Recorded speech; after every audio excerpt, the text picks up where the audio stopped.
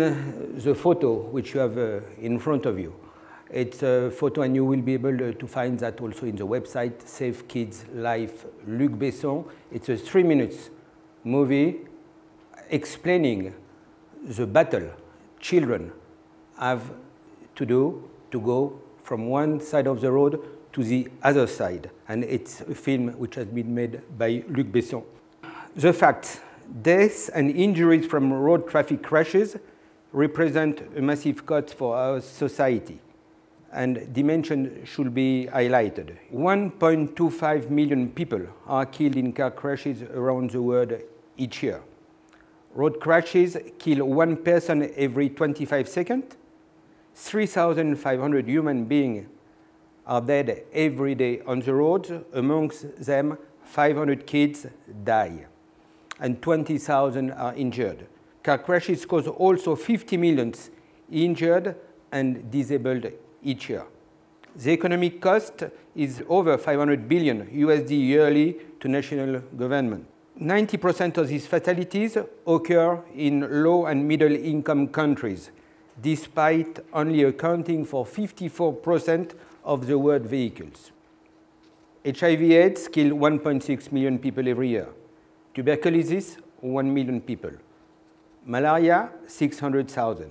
Road crashes in 2015, 1.25. If nothing is done, more than 2 million people will die on the world roads each year by 2030.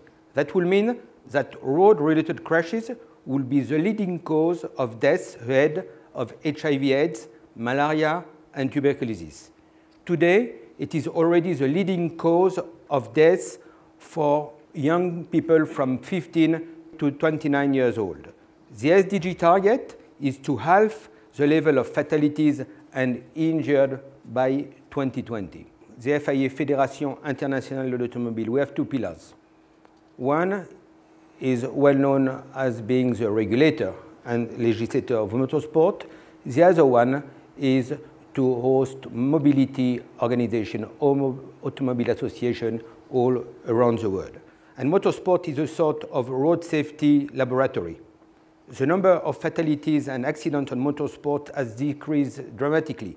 If we take Formula One, around the year 70s, we had about 3 to 4 fatalities every year. And now, in 20 years, we had only one fatality. Professional drivers are trained to the highest standards. Infrastructure is designed to protect the drivers. Vehicles are safe, protect the driver in case of a collision, are connected with a team of engineers. And that's a perfect example of connected technology, which is currently used in the virtual safety car. It is reported that human behavior is responsible for 90% of road accidents.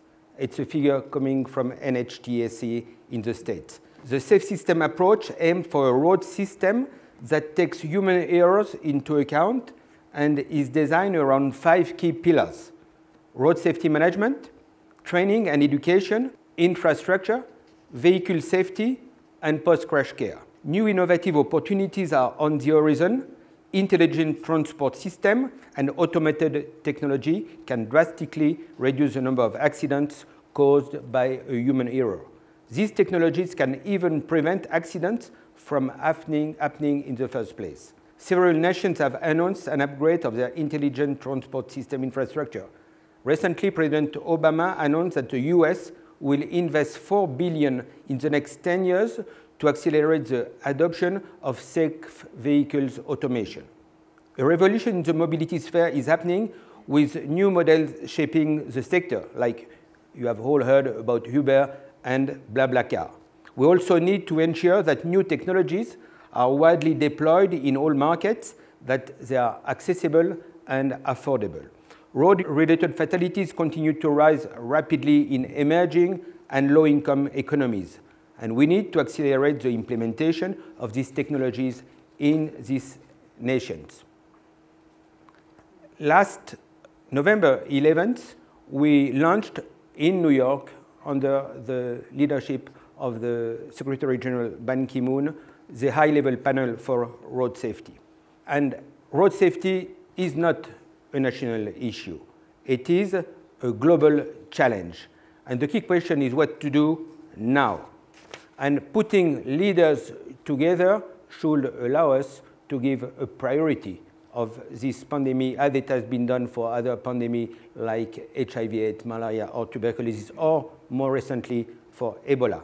And the panel will support the setting up of a UN Global Fund for Road Safety, specific in-country projects, regional observatories for road safety, as well as awareness-raising activities on key messages. An example of innovative funding could be implementing a mechanism to collect a contribution per car sale going towards road safety improvement.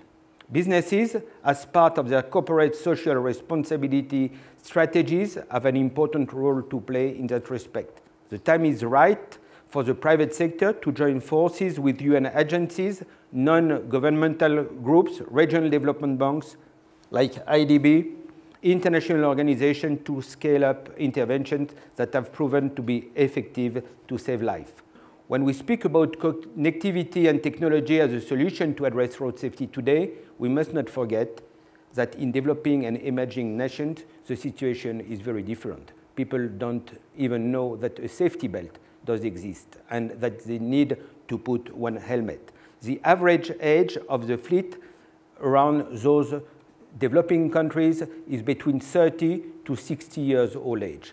And in a developed country like France, you will be surprised to know that the average age is 9 years. So now I'm happy to ask my colleagues to take the floor. As John mentioned, this is a huge issue. Certainly in Latin America and the Caribbean, which is largely where we do our work as a development bank. It is even more acute, the problem of road safety in emerging countries as compared to developed countries, because the safety measures that he was alluding to are much stronger in developed countries as opposed to emerging countries. In the case of Latin America, it's 120,000 deaths a year. And this is a staggering number because if you compare, it works something like 17.5 persons per 100,000. And that's a number in terms of if you looked at any security measure in any one city is way above the median average. Now, who are most of the victims? Most of the victims are young people, under 30, and equally are mostly people who are not necessarily involved in the accidents themselves, but are on the side of roads or are crossing roads, as this amazing documentary points. So what is our work being concentrated on? Being that most of the users are vulnerable users, as I was saying, at least 50%, and being that this is such an important area that is now part of the Sustainable Development Goals, our work is to begin to do the development work that we do in things like construction of roads and put a set of standards that have road safety included in them. And this is how to connect to first responders, how to get data collection and analysis, which I know Martin is going to speak to, but data collection of being able to quickly respond to where an accident happens. Many of the people that die in road accidents, their lives could have been saved if there was a quick response and a capability to get to the area. Equally, the standards of cars, something that FIA has been pushing for as well, and get the standards of cars that operate in our cities, in our countries, be at par with other parts of the world. Now, John was mentioning something as he looked at the projection of how deaths can grow. And the reason is fundamental. In developed countries, you have anywhere from 700 to 800 cars per 1,000 inhabitants. In Latin America, that number works out to about 200. As wages and development takes place, those numbers will increase. The challenge, therefore, becomes, can we do more mass transit systems, how we can prevent the explosion of cars that we have seen recently that basically translate themselves into traffic jams and everything that is derived, or can this be done in a way that is planned and executed properly? We can save those lives. We know how to do it. The question is, how do we raise the awareness? How do we work collectively? Because this is an enterprise that it cannot be left just to the governments, but more importantly to how we behave when we are as drivers. How do governments behave when they build roads? How statistics can help match this, and how the safety standards that need to be implemented begin to move there. And that's certainly kind of these Moses tables that John carries around of what needs to be done to quickly prevent deaths. Thank you. I'd first like to start with a story that starts with Mayor Bloomberg in New York City.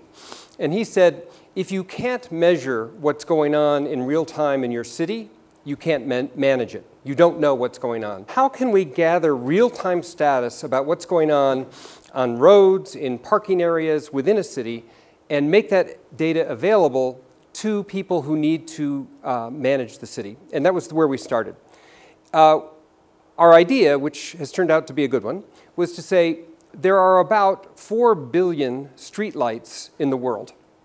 And I don't know how many of you are changing the lights in your house to LEDs, but all 4 billion of those lights outside will be converted to LED lights in the next 10 years. It will happen, all 4 billion. And so at the same time that we change that fixture from the old technology to LED, we enable sensors to be installed that allow the light to be knowledgeable about what's going on around it. We take all that information, we bring it back into the cloud, and then we've written an API, a programming language, so just like a phone, there will be thousands of applications that make use of that information. So there are many, many applications around security and surveillance and parking and so on, but I would like to focus on what this technology can enable for safety. So the first point I'd make is that consumers don't have to make a choice. They don't have to buy a new expensive car. They don't have to buy a new technology to take advantage of this. If the city installs the infrastructure, it's there. So there are a couple of things we can do. First of all, from a knowledge perspective, we can do a number of things. We know where there are accidents. We know what an accident looks like. There's very powerful analytics in the light, so the light can say, gee, there's been an accident in the immediate area around me. Instead of saying, oh, there's just an accident, we actually can tell which lanes of a multi-lane highway are moving at what speed. I don't know how many of you have said, oh, gee, I see an accident ahead, but which lane should you be in would be an important piece of information. Weather. So we can tell how deep the snow is. We can tell you whether or not, by measuring the reflectivity, whether there's ice on the road. We can tell you whether there's flooding. It is possible that we can also analyze the behavior of the cars to develop a model that would say this particular car is behaving as if the driver is drunk, for instance. So there's a lot of things that we can do about getting situational knowledge. Jean's comment about F1 safety. When you think about an F1 track, you've got spotters and observers all around the track, so you have complete situational awareness about what's going on at any point in time. The next part of that is then they have a system of flags and driver communication so they can let the drivers know what's going on. Now let's talk about what these lights can do. So we can use the lights as a signaling device. We can flash the lights if there's a problem ahead. We can combine the information that we gain with traffic control. So if emergency responders are trying to get to the scene of an accident, we can actually change and control the traffic light system to help move traffic in the right direction. So there's a lot we can do in terms of signaling. And then, of course, there's convenience. So helping people find parking, for instance, which would reduce the amount of cars that are in any particular area at a point in time. The overall idea would be that with all this knowledge of the situation on the roads, we can reduce pedestrian and traffic deaths. There's a program in the United States called Vision Zero, which is 25 cities have signed up to say that we will have 0 pedestrian deaths within 2 years.